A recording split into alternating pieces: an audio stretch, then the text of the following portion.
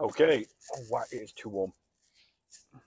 Can't tell what the weather. I mean, I've literally got the internet on my phone with the ability to get all the weather information up, but still struggle to tell what the weather is like. But yeah, morning everyone. So heading in now. A bit of an earlier session on a Sunday than I normally would go for, but it's arms today,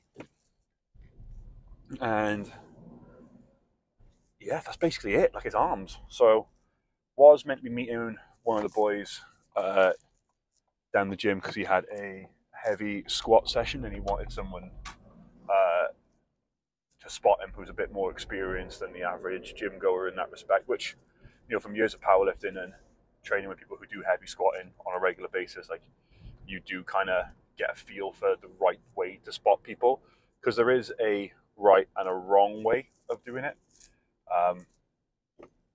The last thing you want to do is ruin the lifter's attempt, but at the same time as well, you want to make sure they're safe.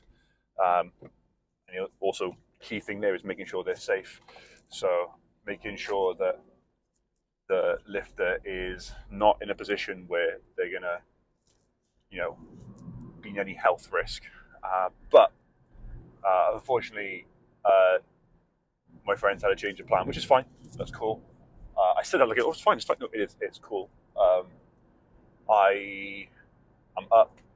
I've had my breakfast. I'm gonna go in. We're gonna do arms and we're gonna do cardio, because this morning I woke up, took my vitamins that I'd normally take in the morning before I do my cardio, and I fell back to sleep. And I can't remember. Actually, yeah, what I was going to do was I was going to still go and do cardio, and then I realized that the timing that it would be, so I'd get to the gym, do my steps on the stairs, come home, then eat, then go. I wouldn't make it in time to meet my friend. In hindsight, like, that would have been okay. However, we move. So plan is to hit a set of tries and a set of buys. Repeat that till 8 sets are complete. And then we go on the stair mill at the gym. I might up the stairs. Normally, like, my post-session cardio, when I've been able to do it, has been 20 minutes. But I'm going to up it to 30 just because of not being able to go this morning. So that's basically what it's going to be, is that. Got my electrolytes. Because they make the drink fizzy to a certain extent, and they just seem to creep up the straw in the cup. The other stuff that I use, so I used to use Diorolite, which I've talked about before. That was still, and it stayed still in the drink, didn't fizz. Whereas these are like effervescent tablets, so when they dissolve, they do create like a bit of a fizz to it. So if you do use like hydration tablets in any form, just make sure that the top of the bottle when you first put it in isn't sealed, because it will just gas up. Reminds me of when I met a friend in Swansea and we were going to go train at a gym there. This was years ago when I first got into bodybuilding. Like, I'm talking, gosh, yeah, I was like 21 at the time. We were going to the gym and I met him in Swansea Station, and I put some NO Explode into my shaker, and normally it says don't shake because it will fizz. I thought, it's going to be fine. That won't be a problem. So I put 2 scoops of that in, put some water in, mix it up, and then pop, lid comes off, or like the top of the shaker bottle comes off, and then just fizzes up everywhere. Hilarious, messy, but you learn your lesson with that. But yeah, I've got the Naughty Boy cotton candy margarita. I always forget it, but it's so nice, and it does what I need to do. It's really, really nice. So I might be investing in more of that for these like arm sessions where I don't need to have as much as what I have in my other pre-workouts. I would look at getting some Hostile stuff for the obvious reasons, but I can't find a cheap, or an affordable, I should say, importer of that in this country. But Oh, there we go. There. Tell you what, aircon was the best invention they ever put into cars. I mean, aside from, you know, seatbelts and airbags, but aircon. Whoever invented you, and then whoever decided to put you in the car, love you. You are heroes. So yeah, the plan after cardio is to get a quick shower, head home, smash. I think I'm gonna have my chicken rice veg meal. You know, the classic bodybuilder meal there, and then go to Aldi. I've run out of a few things. My milk goes off tomorrow, so I don't want to be in a situation where I got to open that and it stinks. So I need to grab some milk. I need to grab some bananas, some spinach, a few other bits and bobs as well. Dried fruit as well. And I'm going to go stop by like a bigger supermarket because they sell more of it. But I want to get some more of my dried fruit. Basically, I want to get my stuff ready for my tattoo on Wednesday, I want to say. 25th, whenever that is. 22nd today, so yeah.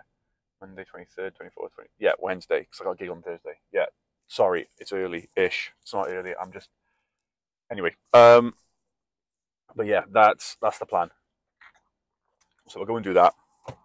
And then I want to... Is this still on? It is. After the first time using this, where it turned off, I don't trust it anymore. I want to... like, just tidy the flat up.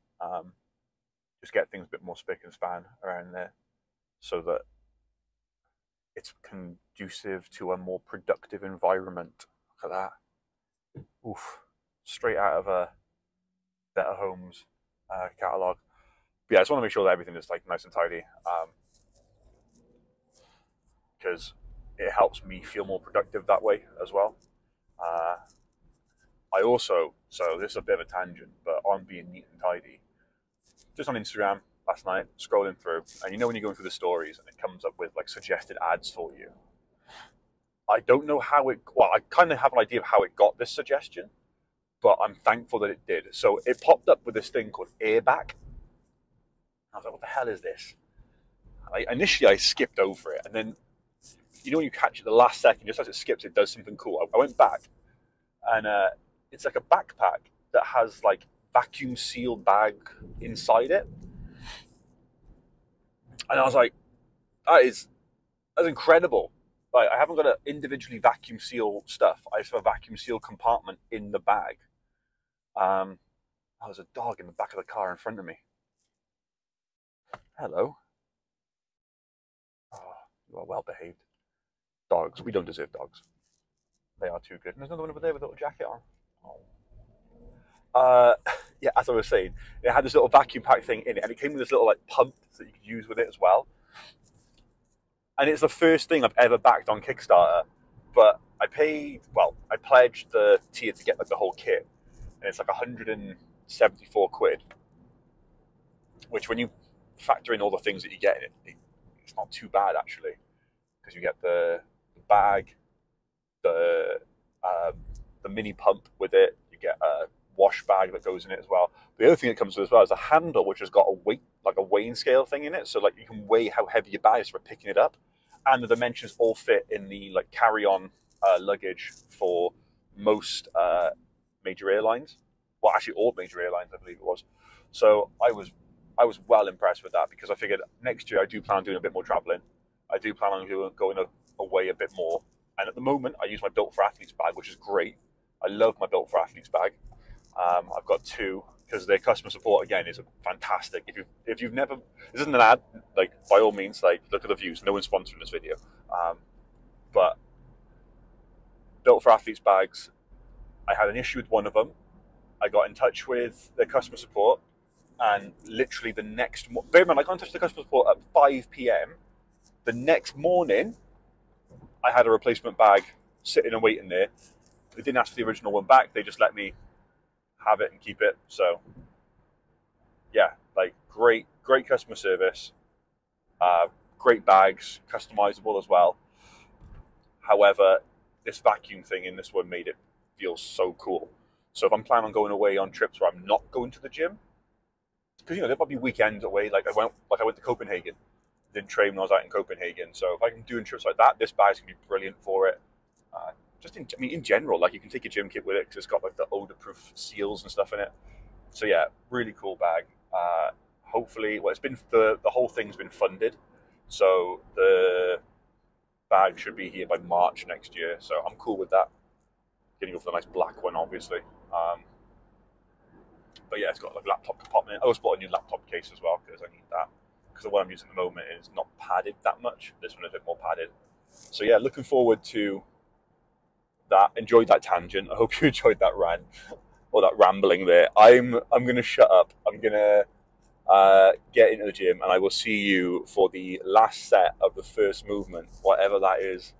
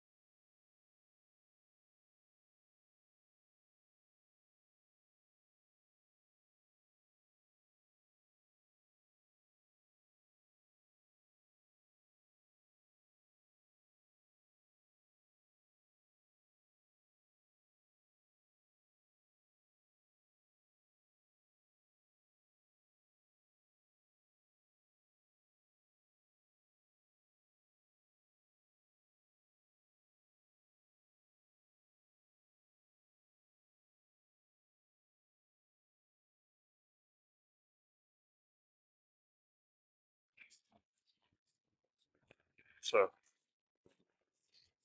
as with the rope extensions, I kind of distance myself a little bit further back on the V grip, just to allow me to get my like a fuller range of motion on it. Because when you're tall, you got slightly longer than average limbs. Well, for my height, they're not, but you know what I mean. Getting the full extension is easy, but getting the full like I guess lengthening of the muscle is harder. My brain's fried, but getting back up to the top is a shorter ROM. It's a shorter ROM when you're taller, unless you get distance yourself. So that's what I've done with this. Just trying to not like swing the weight down after the first rep.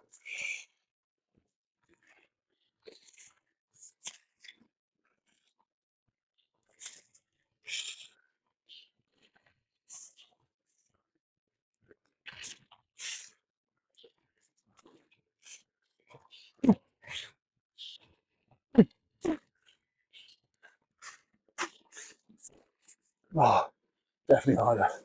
Oh, I can feel me starting to totally lose form on that end. But, oh, that was good. Right. It's cambered bar next. Getting warm. There we go. So cambered, trying to keep the elbows like more in front if I can.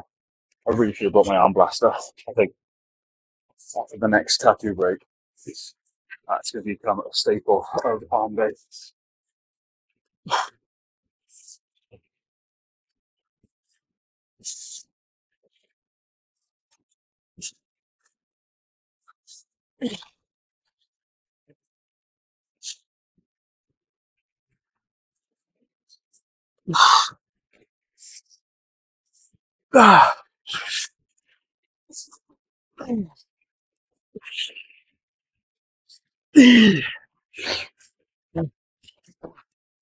Oh,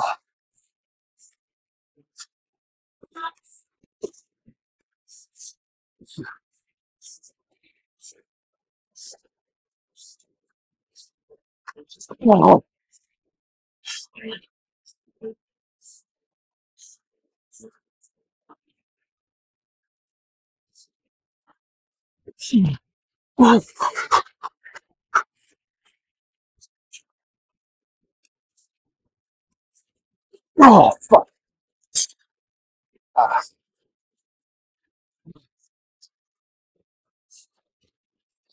Ah.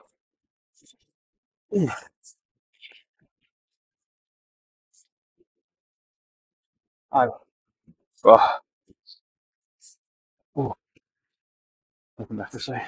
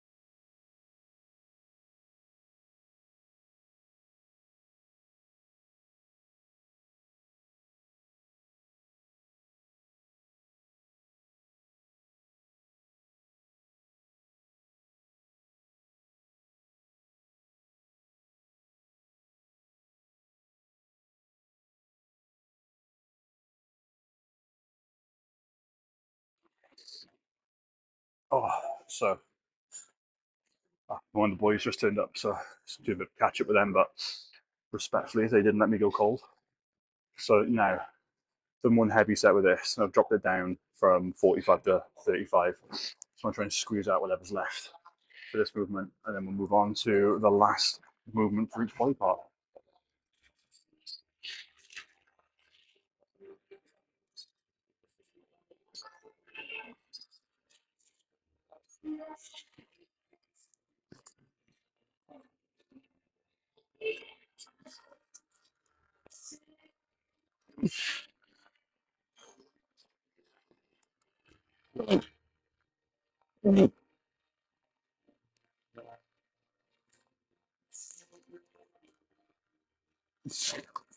Oh,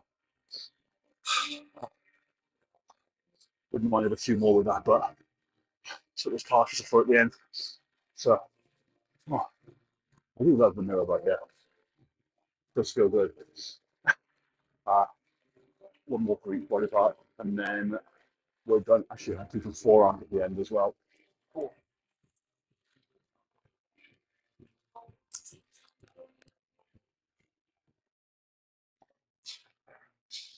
oh. So when I finished with the curls, the cable sack was busy, so I wanted to try something different. So I figured it's like a Smith version of like a skull crusher slash JM press. Uh, It's a different feeling, but due to the fact that my tries are really pre-exhausted, there's very minimal pec involvement with this. So yeah, feels good. Apart from when I cracked my head on the machine, that wasn't fun.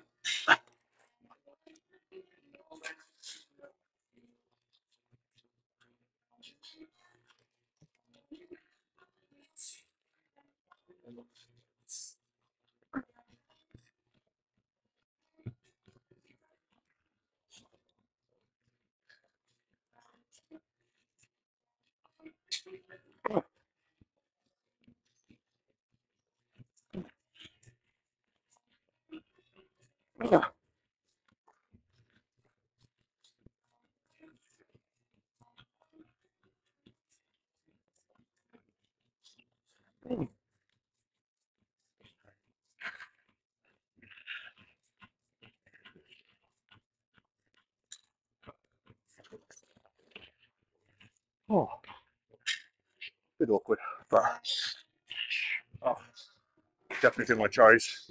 Had a good one there. One movement for thighs left, and we do a couple of sets before just a round through the off.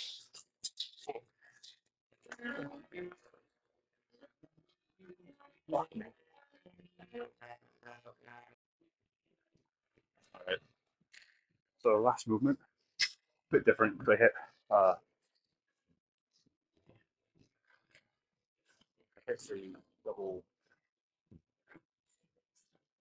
dumbbell curls yesterday. So single arm cable facing away. Just to finish everything off there.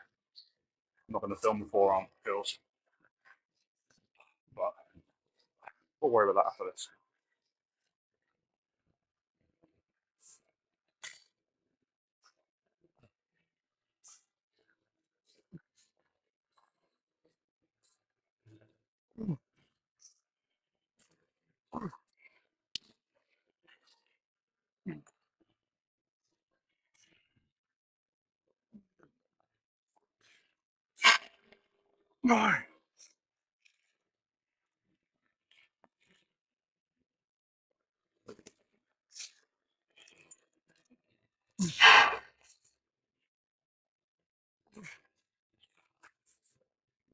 Oh, but yeah, that is flies and tries done. A good time as well. So do some reverse curls for forearms and then after it. Okay, so all right, so arms done, cardio done, but that took a little bit longer than I thought it would. So instead of going home and then eating and going to the shops, I'm just going to go to, well, there's a Tesco on the way back now, so I'll grab some stuff in there. And then I will head to Aldi when I get closer to home. Actually, I might just drive straight back to home, grab some bags, and then head straight back out. Yeah, that's the move. That is what we'll do, because I don't want to waste time, essentially. But let's talk about arm session. It was really good, really good. I found that moving myself a little bit further away from the rack, or the stack, sorry, allowed my arms, because of my limb length, to fully extend. So I found that if I stand and I'm too close to the rack or I'm too upright, yeah, I can extend all the way down, but when I come back up, the ROM isn't like as full as it could be. So by taking a step away and angling my body a bit, it allows that to happen. That is an unfortunate place for you to break down, my good sir. So yeah, that was a really good adaptation there for it. Everything felt great. I was really happy with that. The Skull Crusher JM press like contraption that I worked up on the Smith, like, it felt different. I hadn't done anything like that for a very long time. But at the end of the workout, it was a really nice finisher. Don't know if I'll incorporate it too much, but you know, everything was busy, so we had to improvise. But yeah, that was the session. So now the plan is to sip on this whey shake, and get some food in me, do some chores, and just relax really for the rest of the day. It was nice to bump into an old friend in the gym. Explains why I was a little bit longer there than normal, because we were just catching up and chatting crap, and it was good. But now I've got to go and do real life stuff, which is less fun, but it has to be done. I just hope I have enough time to do it. I will have enough time. It's just I hate shopping when it's closing time in there, because it feels like you're being rushed. Which, you know, you are. They want to get home. You want to get home. So yeah, but I'm gonna do that. Also, one thing I need to try and pick up is like a nasal spray, which sounds gross, I know, but it's because I feel like I've got one of my nostrils is just blocked. So I use nasal strips when I go to bed now, and it helps so much. I've still got like the tail end of this like cold thing, so it's definitely having an impact on my breathing to a certain extent. But I think if I can get some decongestion spray, that'll help a lot. then see if I can get like a more permanent solution going forward. I don't want to say that I think one of my nostrils is like collapsed or anything like that. It's just when you put a nasal strip on, it changes how you breathe completely. Like it opens your eyes to a whole new world of breathing. But yeah, that's that.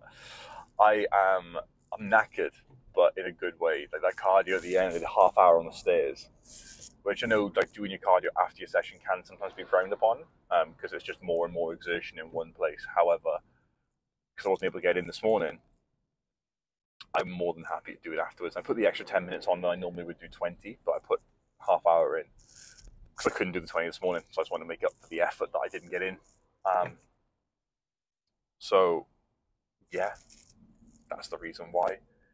I'm not sure how accurate the calorie burn is when you do that, but my watch has been tracking my calories now for, gosh, the health data goes back to for years. So I'm not saying it's 100% accurate, but it's a lot more accurate than just going off what is on the machine itself. However, just find something that is a consistent track for you. So let's say you only have the calories burned on the machine, okay? You're not using your heart rate for it. You plug in all your details and your metrics, but you're not using the heart rate checker on it because sometimes the handles are just in really awkward positions.